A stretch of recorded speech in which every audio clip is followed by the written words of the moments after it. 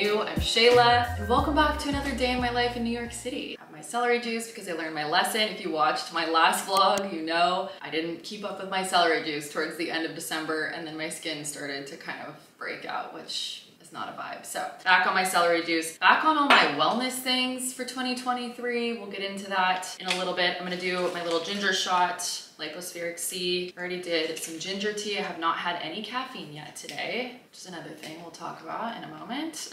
And we are officially back. Happy New Year. Where do I even begin? When's the last time I vlogged? I guess it's only been 3 days since I vlogged. Feels like a lot longer. The last time I left you was I think I just got home from the Catskills with my mom. That was the last vlog, but the first vlog of the new year. I feel like there's a couple things that I wanted to like debrief with you on. Christmas, vlogmas, my mom leaving, the new year, and all that stuff. So let's see, the Catskills was so fun, so relaxing. Looking back now, realize that I didn't realize at the time how exhausted I was from December. Vlogmas was so much fun, but I don't think that you guys understand how much work it is. I don't think I understood how much work it was gonna be. I know how much time and energy I put into each vlog that I put out, which is a lot more than I think people realize. And then doing that daily was exhausting. And it's crazy because when I was in it, I was obviously getting tired towards the end, but I couldn't really conceptualize how much energy I was giving until when my mom got here. She was like, I thought you were gonna have more time to relax and unwind while I was here. I had no idea that you were getting up at 5 o'clock in the morning, starting working on Vlogmas and working on it until 11 o'clock at night. I'm like, yeah, I guess I didn't realize either because I've just been here by myself, just like doing it, you know? So anyway, the Catskills was so relaxing and restful, and it wasn't until I got there that I realized how tired I was, because there was one day, like you saw, that I literally slept the entire day. I was so tired. And since getting back, but I guess let's rewind. Christmas was so nice. Side note, Bali is really good at opening up Christmas gifts. She had so much fun. We let her open up all of our presents. It was so freaking cute. I got a little diamond ring, as you saw when I was at Catbird with my mom. It's this little one on my pinky. We went in on it together for me, which is so fun. And then my mom also got me another gift, portable hand warmers, which I haven't gotten a chance to answer all of your comments yet. That's something that I want to do today throughout Vlogmas. I just really fell off answering YouTube comments, but I saw somebody comment, you need portable hand warmers. And I was like, girl, I got them. They're the best. They're amazing. I will link them below. That was such a great, thoughtful gift from my mom, and truly much needed because the temperature has definitely dropped here in New York City. It's chilly. It's officially winter. So Christmas was great. Catskills was great. Super relaxing. Got home, was so tired still. The last time I vlogged was Wednesday the 28th. And then my mom left the next morning, which was really, really hard and really sad for obvious reasons. I had so much fun with her here.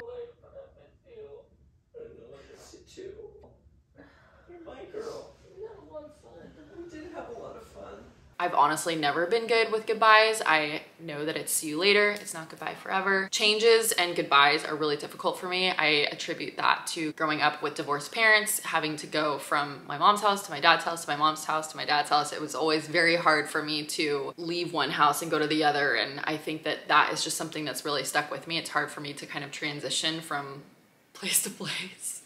I know I'm an adult now and I should get over that. And I definitely am much better about it now, but it's still just hard. I'm like, no, I don't want you to leave, you know? And of course, because I had such a nice time with her and it was so nice having her here, but we've already discussed the next trip and I know that I will see her soon, and I already feel so much better after just a couple of days of getting back into my routine. But I just got so used to having her here and it was really hard to see her go. We also just had the best Christmas, like the best. It was our actual New York City Hallmark Christmas. I'm so glad I got to share it with you guys too. It was just everything that I hoped it would be. So that was a tough day, seeing my mom go, and I think I just was so tired that day. I ended up letting that kind of be a Sunday reset for me. I did all my laundry, I washed my sheets, I did a big grocery shop, I got fresh flowers, I got my nails done, said goodbye to the Christmas tree, said goodbye to the Christmas decorations, and just like really kind of got my space back in order. And the last couple of days has just been me trying to catch up on emails, which I'm still not caught up on, and just trying to get settled again after Vlogmas. I let a lot of things slip during Vlogmas, like my workouts towards the end, my wellness habits, a routine, emails, comments. You know, I just was so focused on Vlogmas and I'm really proud of that, but I definitely have felt like the last couple of days, and I'm sure the next couple of days too, are just a time for me to reflect and get settled and like take a beat, because I didn't really get a chance to do that during the month of December because I was really focused on completing Vlogmas, which I'm really proud of. We kind of just debriefed on that already. It was a lot of work, but I feel very proud of myself, and it was something that I wanted to do the last couple of years but just felt really intimidated by, and I'm really proud that I just went ahead and did it and went for it. I hope you guys enjoyed it, and I don't know if I'll do it again, maybe, or I might do some variation of it. It was really hard for me to manage everything that I have going on and be successful at Vlogmas, so I definitely didn't have a great balance, but that's okay. I did the thing, it's done, I feel good about it, I feel proud, and now we are in a fresh brand new year with fresh energy, all of the possibilities. Yesterday was New Year's Eve. I had offers to do a couple of things with some friends that I would have loved to spend time with, but what I really needed to do was rest. Really tired. It was super rainy yesterday, and I honestly don't know whether I had a stomach bug or if I've just had anxiety the last couple of days, but my stomach was bothering me. Woke up today feeling so much better, thank goodness. But I mentioned I haven't had caffeine yet today, and that's because I'm kind of leaning towards it's a mixture of a stomach bug and anxiety, and thought I kind of want to start to be a little more mindful about the amount of caffeine I'm having and how early I'm having caffeine, because feeling nauseous 24/7 is not great. Also, no, I'm not pregnant.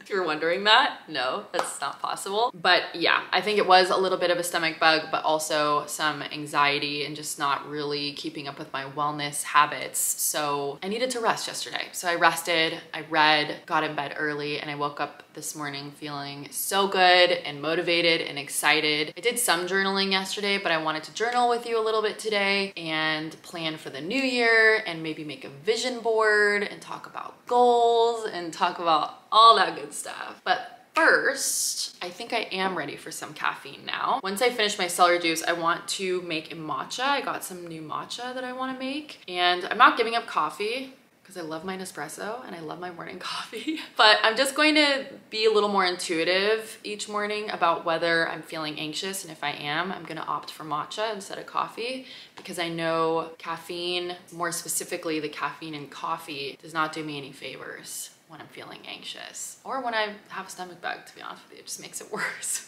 That was a very long-winded intro, and welcome back, but I feel like I just had so many things that I wanted to tell you. I'm excited to be vlogging again, and I'm looking forward to having a really nice day with you today. Spending the first day of 2023 with you guys. This is the matcha that I got from Peak Tea. It's called Sun Goddess Matcha. I'm very excited to try this. I've tried Peak Tea, but years ago. It's vegan, organic, gluten-free, and really high-grade matcha. And I love that it's in these little individual packets so that you can take them on the go with you.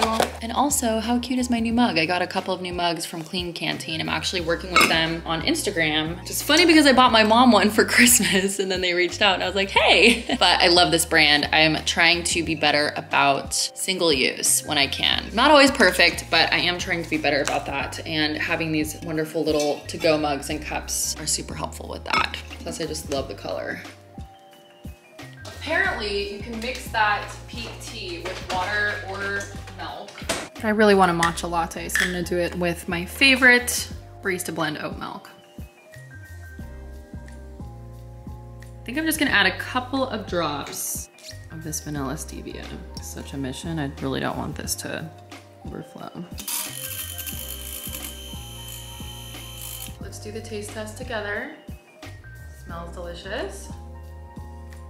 Oh my gosh, yum, yum, yum, yum, yum. Also, I forgot to mention, I've been loving using my Clean Canteen cups. This is not an ad, by the way. I just thought of this because it keeps my hot coffee, or my hot matcha in this case, warm for longer. I love those little glass mugs because they're so aesthetic and so cute, but I feel like my coffee gets cold really quickly and it's really annoying. Just nothing worse. So been loving using these because it just keeps everything warm for longer. If I want to go out for a walk and take my, like this morning, took my tea, it was so nice. And yeah, these are definitely a vibe. I will link these below if I can. Let's get into some journaling. Thought this was cozier if we did it in my bedroom, although I have so many books and things scattered around me right now. Okay, so first thing is first is I did make a dent in this book. It is so good. It took a turn last night. Too good to be true. I tried to start reading this at the beginning of December. As I said, vlogmas literally took over my life and I had no time to leisurely read. So I did not even start to read this book until I was in the Catskills. I am now I think I'll probably finish it tonight because I'd like to do some reading today. It's really, really good. Even though today is the first, I'm still gonna count this as a book I read in 2022 because I'm gonna wrap it up today. I've gotten some questions about doing a roundup of the books that I read in 2022 and I would love to do that. I will try and do that at some point in the next couple of weeks, but in the meantime, I have linked all of the books I read last year on my Amazon storefront, which is linked below. It literally is under a list entitled Books I Read in 2022, so you can see them all there. Definitely want to read a little later today. That's on the agenda for today because I fell asleep last night reading. But I wanted to do some journaling, and I typically like to do this before the end of the year, but again, vlogmas took over my life. I had no time to reflect or be with myself, breathe, or think about anything else other than vlogmas. So I'm doing it at the beginning of the year and I feel like that's okay. I know a lot of people, myself included, sometimes feel like if I don't do these things before the end of the year, I miss the mark or something. I'm really approaching this year in a more relaxed, calm, easeful way, more so than I have in the past. And I think that my move to New York has brought that about because I really wanted to live less rigidly and more in flow and in the moment. And I chose to kind of approach the end of the year as well as today in that same way. Typically in the past, on the last day of the year, I would have made sure that I worked out. I would have made sure I wrote down my goals. I would have done my vision board already, would have done all the things I have to do it on the last day of the year. And as I said, I just didn't feel well yesterday. Kind of felt nauseous all day. I didn't feel energized. I didn't feel inspired to do it. I did do a little bit of journaling, which I'll go over with you in a moment, but then I hit a point where I was like, why am I forcing myself to do this today when I could do this tomorrow, when I feel more inspired to do it and it's coming from just like more aligned intentions versus feeling like it's something that I have to do.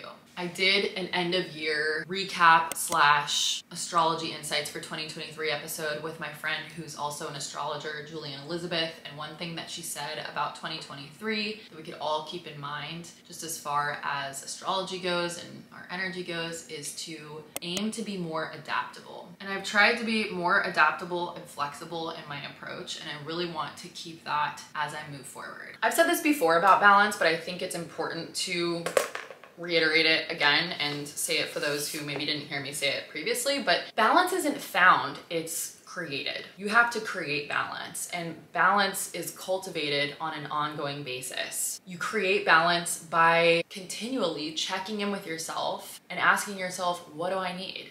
You know, I do believe that there is such a thing as being too rigid. And then on the flip side, there's such a thing as being too lax, you know, and it's a matter of finding that happy medium for you because it's going to be different for everyone. And I'm really trying to continue my exploration of that in 2023. Even though I slept one full day in the Catskills, which was a day off, I was still vlogging, you know, and I was still thinking about work. I haven't really taken a break. I need a break. Yesterday was a little bit of a break, which was great, although I felt nauseous, so I felt like I didn't really get to take full advantage of my break. But with that being said, I'm kind of letting this week be my week where I feel into what I want the vibe to be for 2023. Rather than deciding it in 2022, I'm letting myself feel into it while I'm here. You know, we've arrived as of today. And now I can start to really feel into that this week and explore getting back into different wellness routines, trying new things that I maybe did previously, trying new things that I've never done before, creating a schedule, maybe deviating from that schedule, and just really feeling into what feels good for me right now for this season.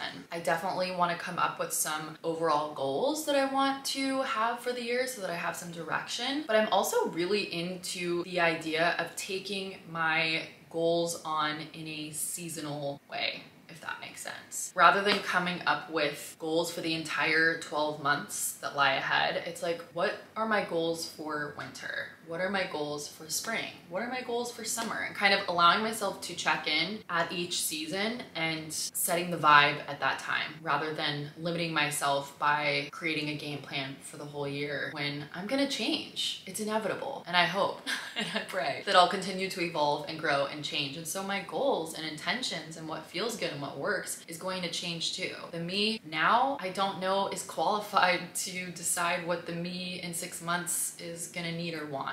I hope that makes sense. I am doing my goals and intentions for the year a little differently. I'm gonna focus on winter for right now, and we'll see how this goes. I don't know, I've never done this before, but we are gonna try something new. That's what 2022 is all about for me, and I think we should continue that trend, trying new things. So I mentioned yesterday that I did do some journaling. I cracked open my journal from last year that I started on the last day of 2021. And I journaled on some self-reflection questions, which I'm pretty sure I shared in the last vlog of 2021. I think I vlogged on New Year's Eve. I'm not sure. But I went ahead and read through what I wrote last year. And this was super helpful for me to remind myself of how far I've come, what I was hoping to achieve in 2022, what I did achieve. And I love these questions. I'm gonna share them with you now. I answered them again for myself yesterday. But my goals and intentions page I left blank because I'm just not totally sure about that yet, and I kind of want to think on it a little bit more. So I'm going to share some self-reflection journal prompts with you. I answered them for myself last year, and I answered the same ones for myself again yesterday, the last day of 2022. The first journal prompt is, what worked this year? What did I achieve? What did I do well or accomplish? The next is, what I'm most proud of. What didn't work? Biggest takeaways of 2022. Habits I'm leaving in 2022. I will no longer blank. So I'll read to you what I wrote last year. I will no longer play the victim in my life. No more waiting and wasting my precious time and energy. I will not stay where it hurts. I will not give my power away. I really feel like I did that. Yeah, I love that one. The next is habits I'm taking into 2023. So what habits worked? You know, that's like we answered before, what didn't work over the past 12 months, you know, what I'm leaving behind. And this prompt is about what worked and what you want to take in with you and what you want to attract. The next prompt is how I want to feel in 2023. And this is so massively important, you guys. I'm a list and a goals girly, okay? I love to make lists. I love to tick things off my lists. I love goals. I love goal setting. I love to have a direction. I'm all about it, but there is something to be said about focusing on the feeling. I have a podcast episode about this. This is how I did my goals last year. This is how I manifested my move to New York City. This is how I manifested my apartment. It's all about the feeling. And I think when you focus on the feeling, you open yourself up to so many more possibilities, and getting clear about how you want to feel can ultimately inspire your goals and intentions and desires. So write out how you want to feel. Some of the things that I wrote down for 2023 is vibrant, inspired, creative, in flow, loved, joyful, happy, grounded, at ease, generous, luxurious, flexible, nourished, rested, relaxed, open. So think about how you want to feel. Maybe you take some time and meditate on it. Maybe you go on a quiet walk and just be in silence and really ask yourself, how do I want to feel? How do I want to feel in my space? How do I want to feel in my work? How do I want to feel in my relationships? What energy do I want to emanate? How do I want to make other people feel when they come in contact with me? You know, it's ultimately about how you want to feel, but what's the vibe that you want to be giving off? You know, the last prompt in the self-reflection journal exercise is my vision for myself in 2023 is, and I didn't write mine yet. I didn't write my goals out, like I said, yet, because I really want to take some time right now and think about it. And I think it's something that I'll probably continue to work on this week while I reflect and contemplate and really feel into the fresh energy of this new year. That's what I'm gonna do right now. I'm gonna do some journaling, thinking, meditating, and then we will catch up after.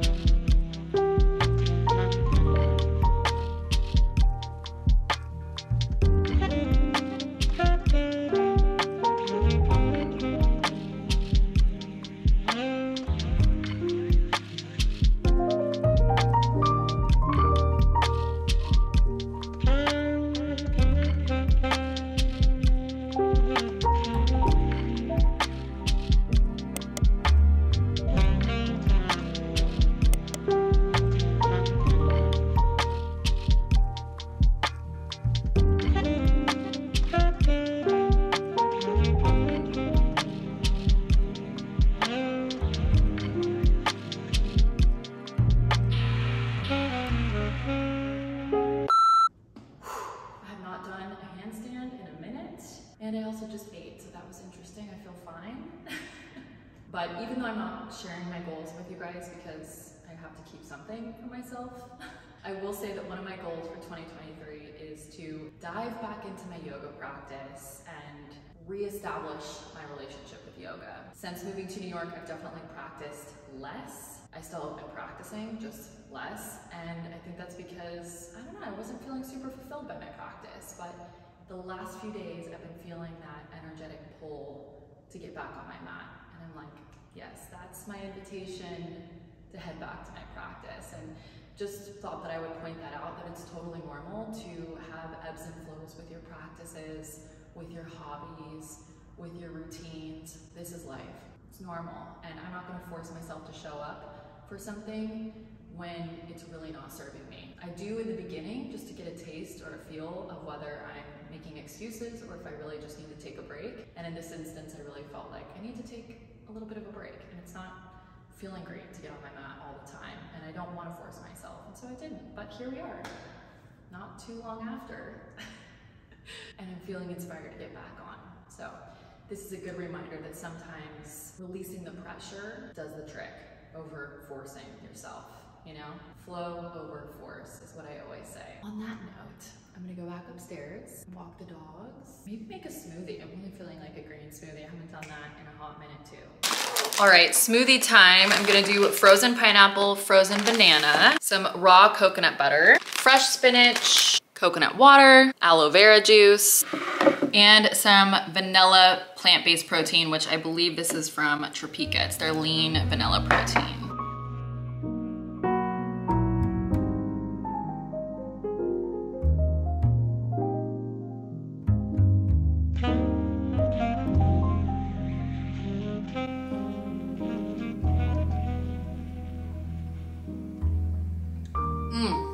Chef's kiss. What an epic smoothie combo. I also added in some ice and it just gave it such a nice, light, fluffy texture. This is really hitting the spot. Very glad I did this.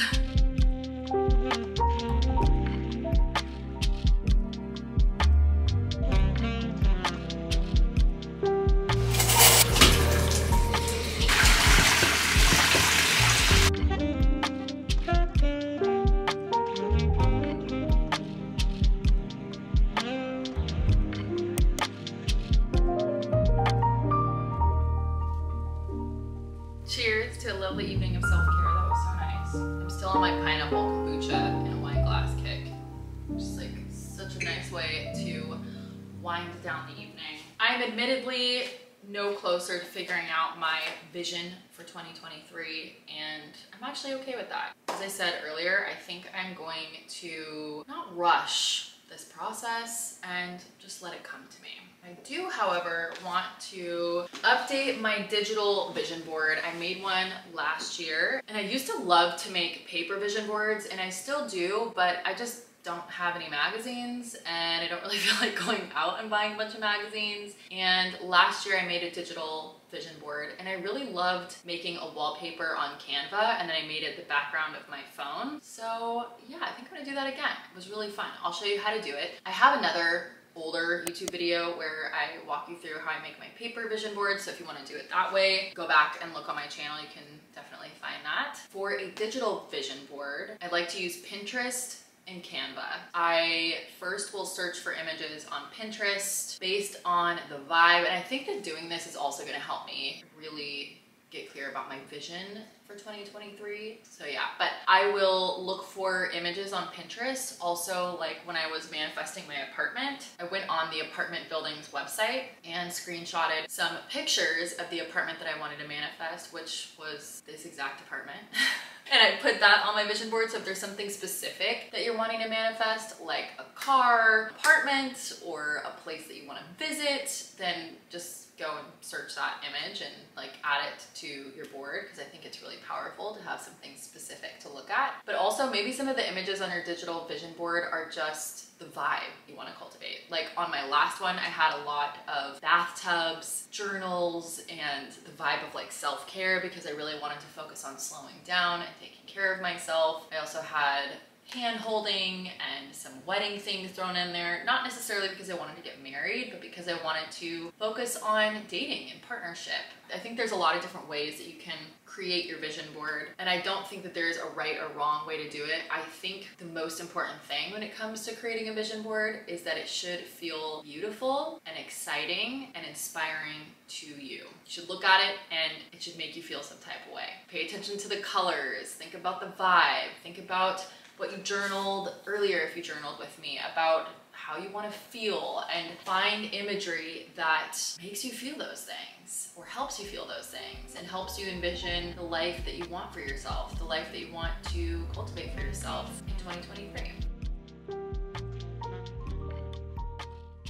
All right, once you have created your vision board on Pinterest, I just saved them all in a private board labeled 2023 vision board. I'm going to screenshot them and send them to my computer because I like to use Canva on my computer. And then I will upload them all into Canva. Once you have your images all uploaded to Canva, you're gonna go to create a design, and I will usually do Instagram story size because I want to make a background for my iPhone. So we'll start with this, although this is actually slightly larger than that, but that's okay because we're going to make a collage. And then you'll go over here to your uploads, and there are all the images right here that I uploaded to Canva. And for my iPhone lock screen, I won't do all of the images that I pinned, but I'm just gonna start to create a little collage. And so I first just get most of the images on the board, and my vision board on Pinterest that I saved as a private board, that's something that I'll continue to add to throughout the year whenever I'm seeking inspiration. If I have a new idea of something that I wanna do, I'll continuously add to that. And then again, for me, aesthetics are important because when I look at the board, I wanna feel inspired, I want it to look beautiful. So once I kind of get all of the images on the board,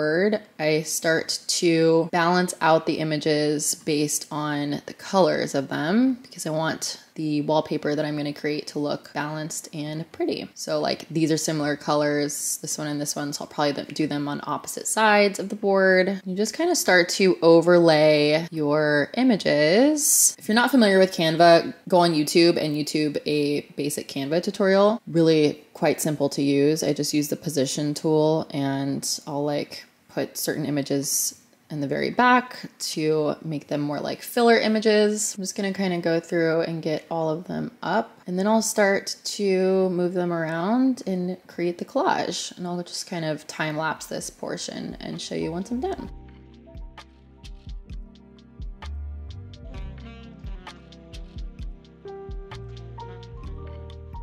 Okay, so I have moved these around and made a board that I'm really happy with. I think it looks super balanced, it's colorful, it's cute. I might add to it later, but for now, this will do. Kind of encompasses the general idea of my vision for 2023. As I said, I'm still kind of working that all out, so I'm not totally sure. But for the purposes of showing you, once I get the board where I want it to be, I'm gonna share, download as PNG, and then I will airdrop it to my phone. Once I have it on my phone, I'm going to use this wallpaper. And there you have it. I've created a vision board as the wallpaper on my phone. I'm actually really happy with how it came out, and I feel like this feels really good to me for now. As I said, I might change it around later, but for right now, that feels pretty good. It's also 7:40 and I need to eat dinner. What am I doing?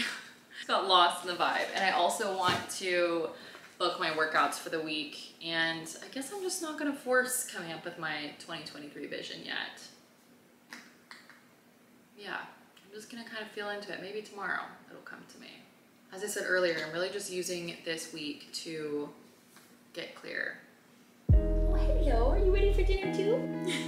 You're so cute, hello. Hello. Oh, here she comes. Here she comes, everyone. Okay, should we feed you too? You ready for dinner? Oh my gosh. Oh my gosh, she's so hungry, she's gonna eat my fingers. You know, there's food out all day for you.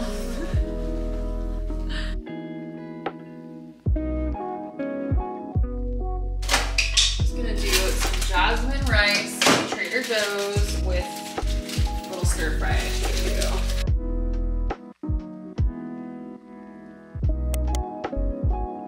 so tired. I'm gonna eat my dinner. I still wanna book a couple of workouts for myself for this week. And then I'm literally just gonna get in bed and hopefully finish my book, Too Good to Be True. So I'm gonna end this vlog here. But again, happy New Year. I'm wishing you all a healthy, amazing, abundant 2023. I'm so super grateful for each of you for hanging out with me. Make sure you're subscribed if you're new. I love ya, bye.